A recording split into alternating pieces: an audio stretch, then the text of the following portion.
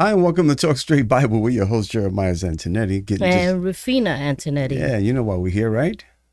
To talk straight about the Bible, Yeah. of course. We're just putting some things together, so we needed about another extra 2 minutes, but we're good. We're here, and we're having a good time with the Word of God. And you know what? We've been talking about lackadaisicalness, sleeping.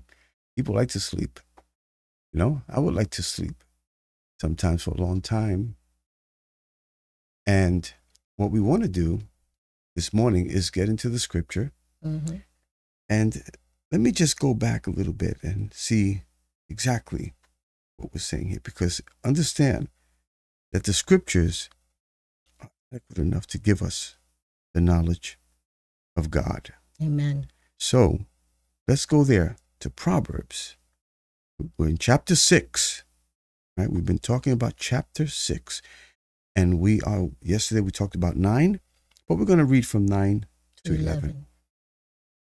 How long will you sleep, O sluggard?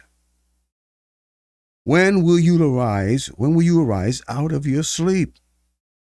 A little sleep, a little slumber, a little folding of the hands to lie down.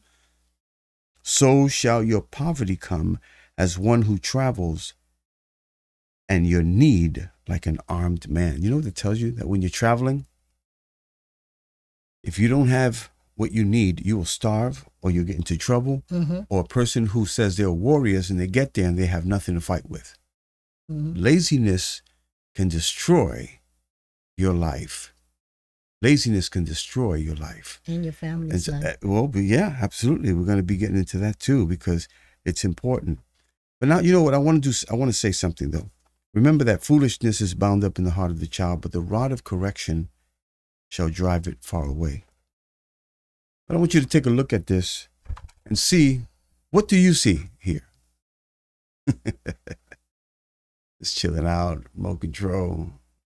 Now, this is not a one-time event. These are people who, this is their lifestyle. As a matter of fact, a lot of people, they retire.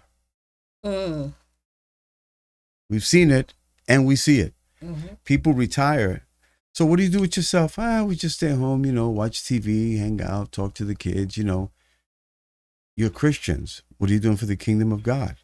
That is our kingdom. We have to be careful. The kingdom of God is not just about our family. It's about the whole entire church and those out there who need to hear the word of God. We can't lay down, or we should not lay down and take it so easy that the time flies by. What about studying the word of God? That happens. You know what I'm saying? Sometimes we're so busy on cell phones. We're so busy in our rooms, just taking it easy. You know what I'm talking about, right? Let me just lounge around a little bit and take it easy, get on the web, and move around a little bit and here and there. Mm-hmm. And before you know it, 4 hours pass by. And now you're tired from looking at the screen and you fall asleep. That happens to all of us if we're not careful. How long will he stay inactive like that? How long? We know we could stay inactive for a long time if we don't watch it. You never know when a real slugger wakes up from his sleep. You know what a slugger is? It's not just a lazy person, but he or she is a habitual lazy person. Can you imagine that? Habitual. When you think that he's awake, he can still turn over and say, oh, come on, give me just a few more minutes to sleep. See, and so we're seeing now that there is an increase of unwillingness to arise and go to work in the kingdom these days, just like Jeremiah was just mentioning. Sleep doesn't necessarily mean we're actually sleeping. That's right. But that we are not doing anything for the edification of the church. Wake up, oh sleeper. Mm-hmm. Hey, look at this guy. He's not sleeping, but he's sleeping. That's all you hear. You know why? Because he's just chilling on his chair and he's just fiddling around. And I want to ask you a question. Have you ever experienced that for yourself? How much time do we give to God? That's why, you know what? My wife and I, we get up early in the morning. We want to seek the face of God and his word because we have a responsibility. Listen to this. We have a responsibility. You know what our responsibility is? To get on Talk Straight Bible and Amen. talk about Amen. the word of God. Amen. For some of us, we come on and this is your daily devotion. Thank you so much. Amen. Thank you so much. But we need this. And one thing that we do always encourage is that you seek the word of God for yourself. It's great and we love you, having you and seeing you, but you also have to take a time where you're seeking God for yourself. You know, in Ecclesiastes 10:1, it says, as dead flies cause the perfumer's ointment to stink and ferment, so a little folly is more rare than wisdom and than honor. Now listen to this. You know, you're talking about flies. You know, you're laying around and your life is starting to stink. Why? Because, I mean, you just don't care about what's going on around you. And let me tell you something. This is the picture of serious depression. Mm. And you know what I've seen most of all? I've seen that people today, they're so involved. I'm talking about adults involved in playing games. They spend all this money on their PlayStations and all these other things that are out there, and they're in front of the TV 6, 7, 8, 9 hours a day. Mm. Do you know, when I see people like that and I talk to them, I say, hey, what's going on?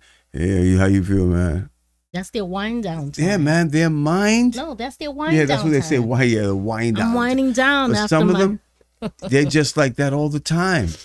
It seems like they're sleepy, they're depressed. Folks, we're not made for that. God caused us and calls us to be a blessing. Mm-hmm. You know what I learned in studying the Word of God? And I'm going to tie this into your harvest. That the word blessing and the word remember have the same number. It equals 227. Can you imagine how many times would you look in the Bible and see blessing and how it ties to remember? And God says, I've blessed you with seed. Remember to do good with it. Mm-hmm. I have blessed you with a home. Do good with it. You know, you could sow your home, you could sow your car, you could, when I mean plant, is that you do good things with what God has given you. Mm. You know, but sometimes we could take a computer, for example, and what do? Instead of using it for God and studying, well, okay, I think I'll just kind of lounge around today, a little popcorn, a little drink. But that's not just today, tomorrow, and the next day, and it becomes a habit. You know, someone said it well when they said, that's what a slugger is. That's what a slugger is. Habitual lazy person. Habitual, lazy person. You know, if you plant a thought, we say this so many times, if you plant a thought, you will reap an act. If you plant your act, you will reap a habit. Mm-hmm. If you plant a habit, you will reap a pattern. If you plant the pattern, you will reap your character. Mm. But if you plant your character with all this mess, you will reap your destiny. Mm. Where are we going? What should we be doing? I like to add about the scripture in Ephesians 4:11, because Jeremiah asked a good question. What should we be doing? Well, we should be edifying the church. And in Ephesians 4:11 and 12, it says, and his gifts to the church were varied, and he himself appointed some as apostles, special messengers and representatives, some as prophets who speak a new message from God to the people, some as evangelists who spread the good news of salvation, and some as pastors, teachers to shepherd and guide and instruct. And he did this to fully equip and perfect the saints to works of service, to build up the body of Christ, the church. Are we all called to be apostles, prophets, evangelists, pastor, teachers? No. But what is your gift? But how he has given us all gifts and have equipped us all for the same reason, and for the same purpose, for the perfecting of the saints, for the work of the ministry, for the edifying of the body of Christ.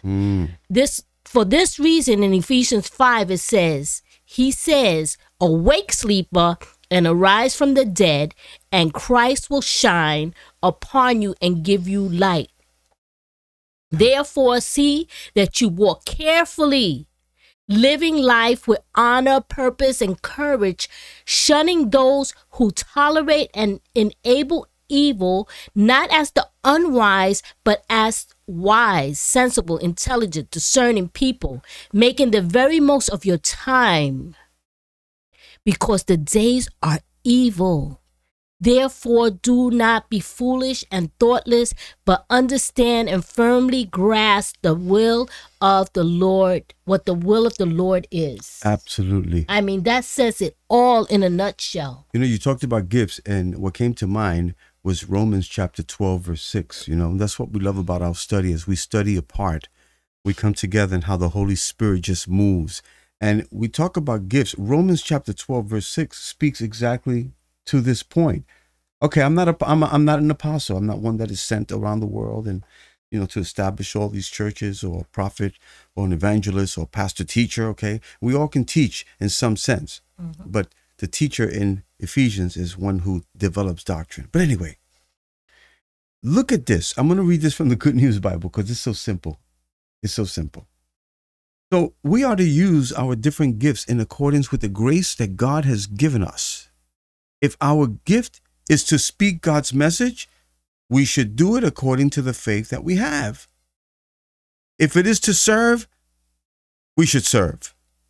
If it is to teach, we should teach. If it is to encourage others, we should do so. Whoever shares with others should do it generously. Whoever has authority should work hard. Whoever shows kindness to others should do it cheerfully. Wow. I mean, talk about this. You know, no room for lackadaisicalness. You see people that they're lazy, do something about it. Tell them, hey, get up. Do something with your life. Don't just sit there. There's something for you to do. Notice the shirt says never. Never. And so Solomon is telling his son, as many of us tell our children, right? Rise up. It's time to go to church. Get up. It's time to go to work. Get up. It's time to go to school. Get up. Do some chores. Looks like these parents are really upset with their son. Do something. You cannot be sleeping while I'm awake. You cannot be sleeping while the day is going.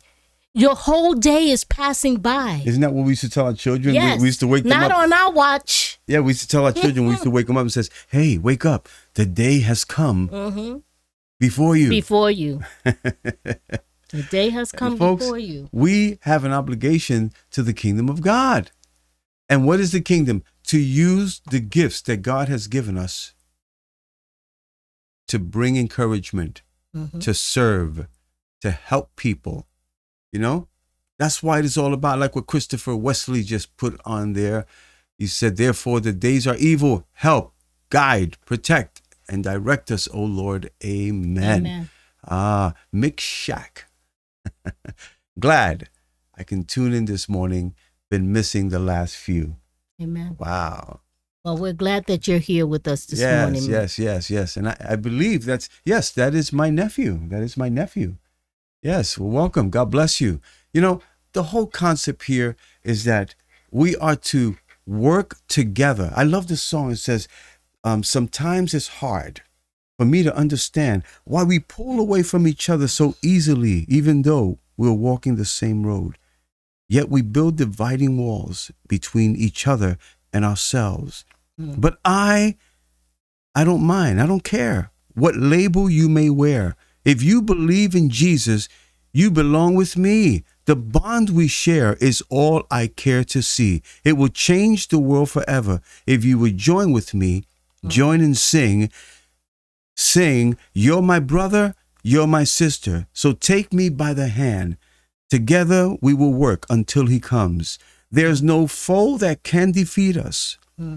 when we're walking side by side, as long as there is love, we will stand. Amen. Those words came back to my mind as a song. And let me tell you, if what we do is not about for the kingdom of God and we're just lying around, we are in trouble. Let me just share these quick words for you. Temptation to sleep knocks on the door every day.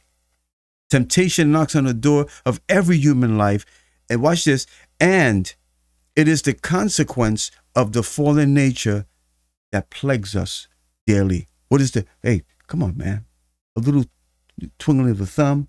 Take it That's easy. what the scripture says. Yeah. But then also temptation is to taste. It lures you. It wants, it seduces you. Come on and taste it. Come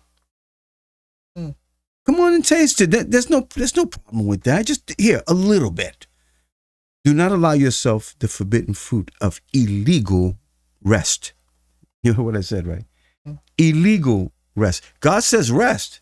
But then when we decide to over rest and do nothing for God, he says that's illegal. That is lawlessness.